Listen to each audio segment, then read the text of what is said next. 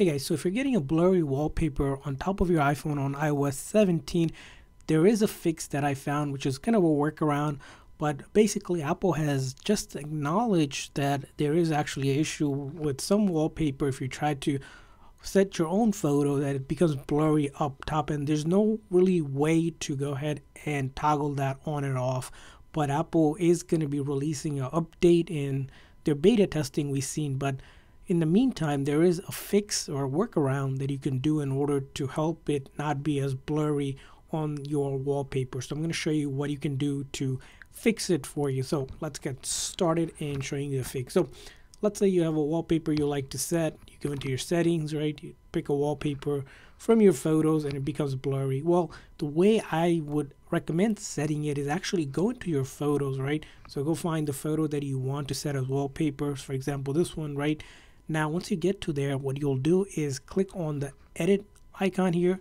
And once you click on the edit option here, you'll get a bunch of other options available. So you'll go here to the crop option, right? Onto the crop option.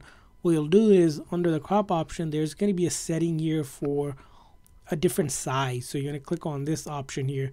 And then here, there's an original form, but then there's a wallpaper form. So this will help it adjust to the correct size that you need for a wallpaper without distorting or blurring out your photo. So you're going to select wallpaper here. And once you select wallpaper here, you're going to come here and hit that done button. And this time, of course, when you do edit, crop, and then click on this for you to adjust the wallpaper, right? You can adjust it here slightly a bit and then hit that done option, right?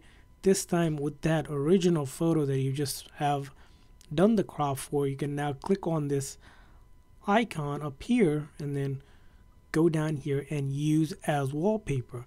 So once you use that as wallpaper, you shouldn't see blur, at least the way I found it to work correctly. And then you can add this photo, and after you do that, you can set as pair, and this time in your wallpaper you will not get any blur. Now, it doesn't work with all types of photos. I found some type of photos have issues with this, but others work well. So you might try different photos, but I think it is a workaround currently until Apple releases the update. If they do, which is going to be probably on iOS 17.1, you can go into your settings and then go to general software update and see when that's going to be available. It's not going to be updated anytime soon, but we'll see the update and let you guys know when there's an official fix from Apple in order to maybe toggle that on and off.